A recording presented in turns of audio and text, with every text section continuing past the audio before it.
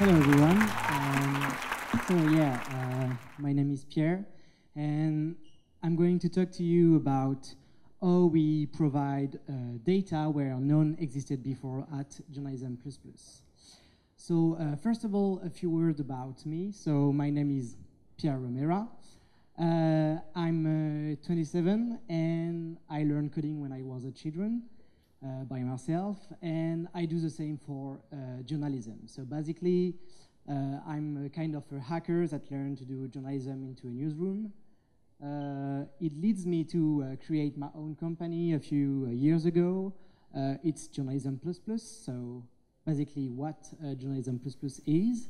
We are an agency. We provide services to media, to NGO and other organizations, and we also use the money we get from those services to create investigation of our own. So when we do those investigation, we find partners around the world and we publish this investigation at the same time in many countries. So somehow it's very powerful to broadcast the idea.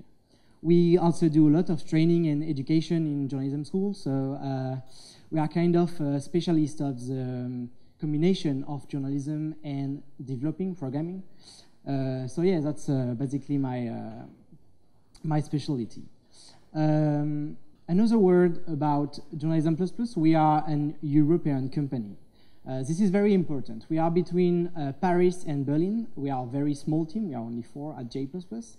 But we work between 2 capitals, and we work with media around the world. So because we do that, we can work on global issues that apply to several countries at the same time.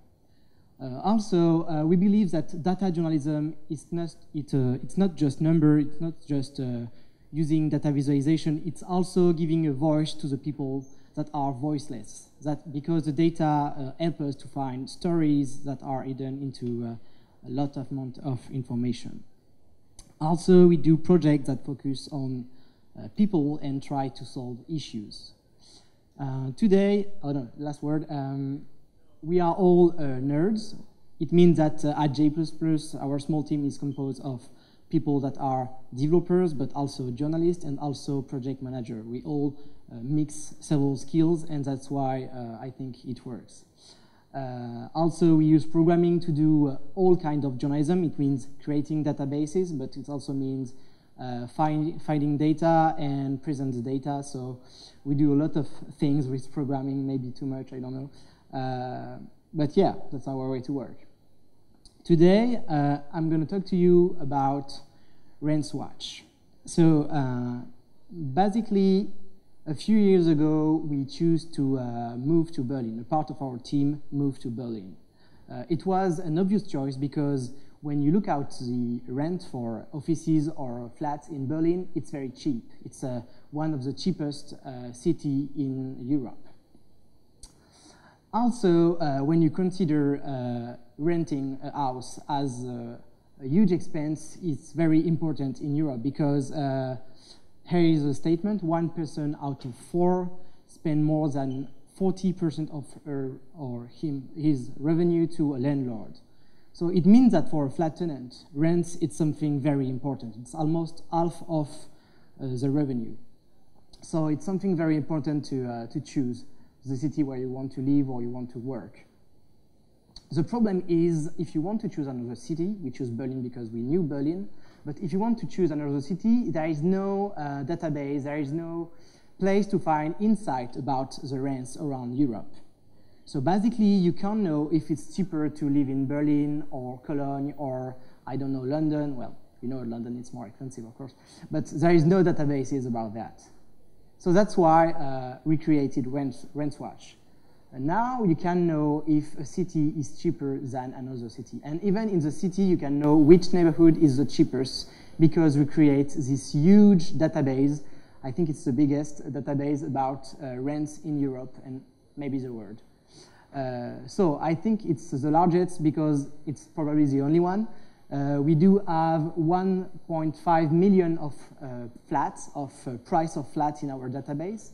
It means that we have 1.5 million of space, location, and price of flats in Europe. And with those prices, we can do a lot of aggregation, computation, etc. We still add points every day to our database to improve it, and we are trying to expand it to Brazil and some country in Asia. You can find everything we made with Rentswatch under this URL, rentswatch.com. So how did we do? As I say, there is no official database. There is no authority that monitors the rents around the world and gives the data to the people. So we use the data that is present to every country. This data is advertisement. Because there is advertisement in every country, even the deepest and darkest dictatorship, there is advertisement. So we focus on those advertisements, and we try to build our database using advertisement all around the world. So basically, an advertisement contains the location of a flat, the price, and of course the size. So we can compute many things just with these three informations. To do that, we build an army of tiny robots. So many of you are not hackers, you are not computer scientists. So you may not know what a scrapper is.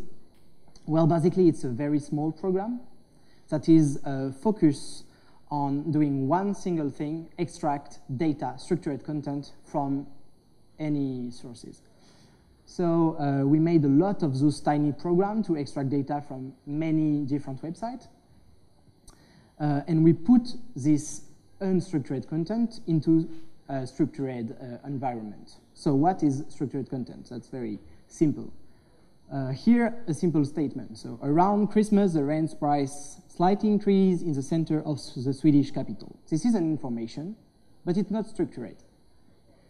Here, the same information, but in a structured way. So it's basically three flats with the size, the price, the latitude, the longitude, and the date. So with this kind of table, you can extract many kind of information. You can create map, you can create graphics, you can create whatever you want.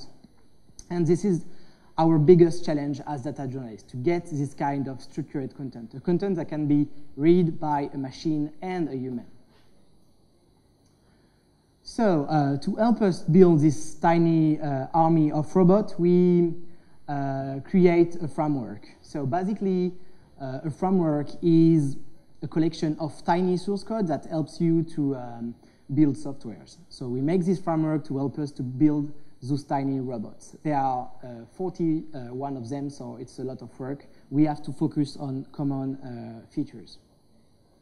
So this framework is doing 5 simple things. It calculates the price per square meter, which is exactly the information we want. It converts currencies to euro. It manages errors because those websites change every day, so you have to be able to detect when they change and track errors. We also use this framework to use proxies or VPN to hide the identity of the robot because, as you may guess, those websites are trying to slow us, to stop us from getting data from them.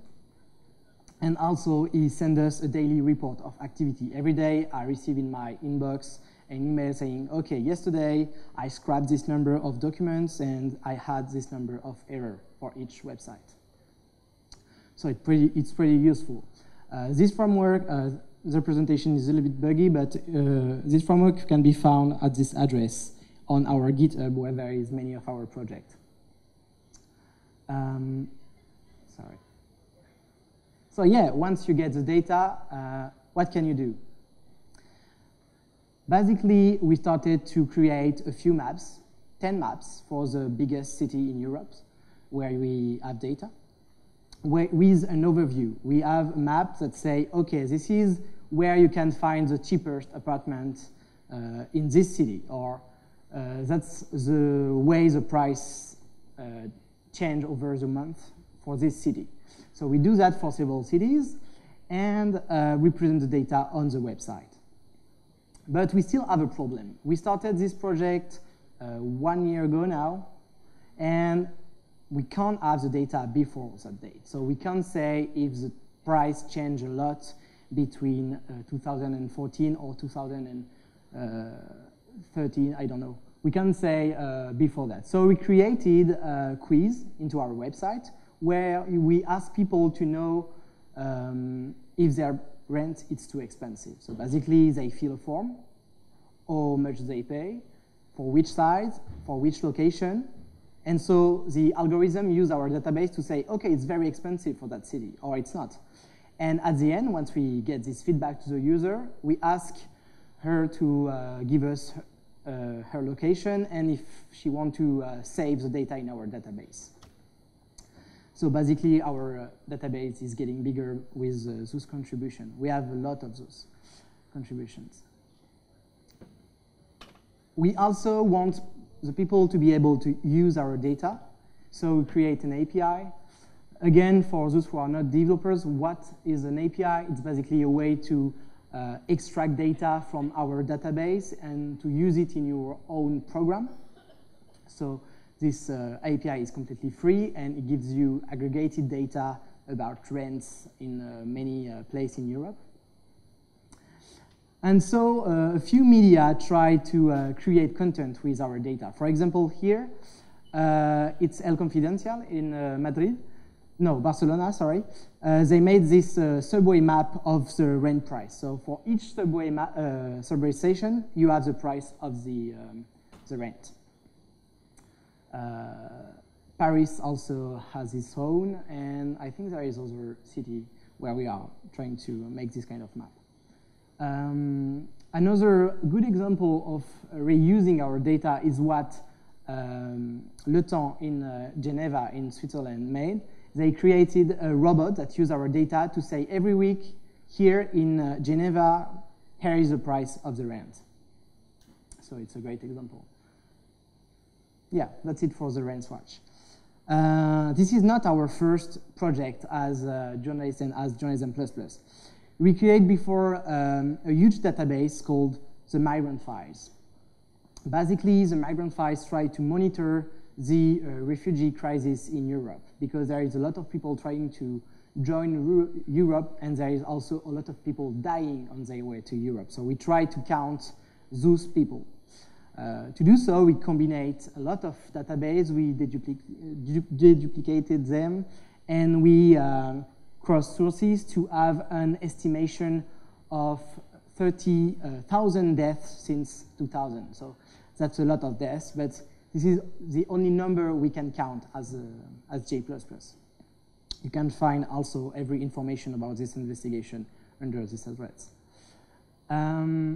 So yeah, this number is awful, it's breathtaking, but it's not exactly what we wanted to say. It wasn't the story. We didn't want to say, wow, there is this number of dead, it's horrible. We wanted to say that no one before us did this calculation. Even the public institutions that spend a lot of money to keep people away, they spend billions of euros, but they didn't know how many deaths there is at our borders. So that's what this project was all about. And it was a little bit of our disappointment when we started to collaborate with journalists around the world using this data. They all think they have to communicate around this number, but it wasn't the main message of our investigation. The main message is to say that the lack of interest from public institutions on those men, women, and children is completely cruel, and we should care about them either. So we start this investigation in late 2014, but we stopped because a few organizations tried to count the deaths themselves. They use our data, and they try to use their own resources to count those deaths. So that's why we stopped to do it ourselves. It was also one of our objectives to encourage people to do it themselves. So yeah, what next? Because we do a lot of investigation, we have a lot of ongoing projects. You can find most of our project under our GitHub because everything is open source. So we encourage you to use our project and, I don't know, improve them and send it back to us. So yeah, everything is under this GitHub.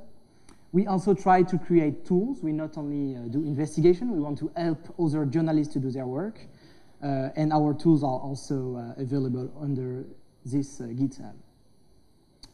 We are currently working on a project named JQuest. It's about to be released in a few weeks. So this platform is basically a convergence of training for journalism students and cross-border investigation. Basically, we give the student free course material, and they are contributing to global investigation in Europe when they do their exercise on the platform. This is our project. So yeah, it's not released yet, so stay tuned for more information. And yes, that's it. So if you have any question about what we do or we work, or it is to be a hacker into around many journalists, I'll be happy to answer your question on Twitter or by email, or of course here if you are here. So yeah, thank you very much.